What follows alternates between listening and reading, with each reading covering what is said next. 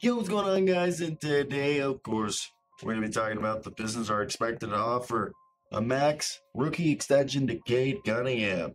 Yes, this news is coming out from James L. Edwards the third from The Athletic. So let's get right into today's video and talk about this news. The number one overall pick from the 2021 NBA draft is becoming eligible for a contract extension this offseason along with his fellow draft class members. Cunningham missed most of his second NBA season due to injury, and then of course he missed this being his fourth or his third season. So for Cade Cunningham,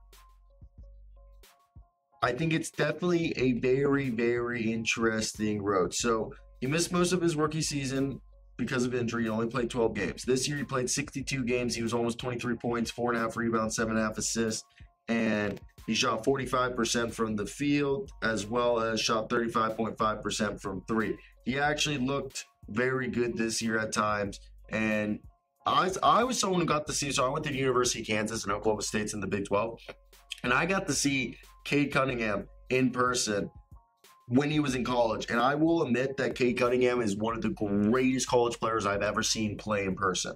So what do we expect right here? I first think you got to extend Cade because who are you going to replace him with? There's nobody. Now, J.L. Edwards said he's 99.9% sure that Cade Cunningham is going to get an extension. He doesn't want to say 100% because you never know what can happen, but he'd be stunned if the number one overall pick from the 2021 draft does not sign a max rookie extension.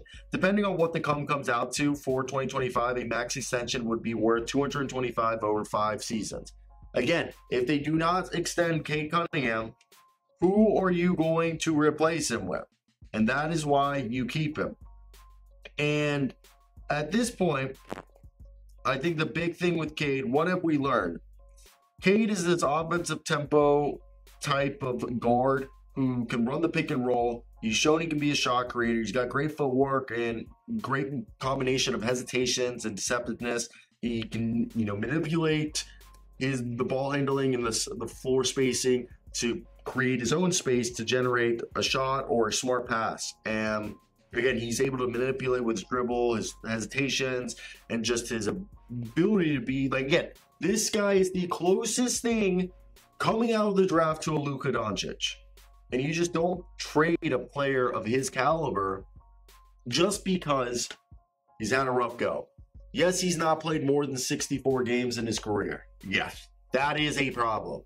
But the idea is hopefully that's just for the time being and you can improve that down the road. But I want to hear your guys' thoughts. What would you guys do if you were the Detroit Pistons?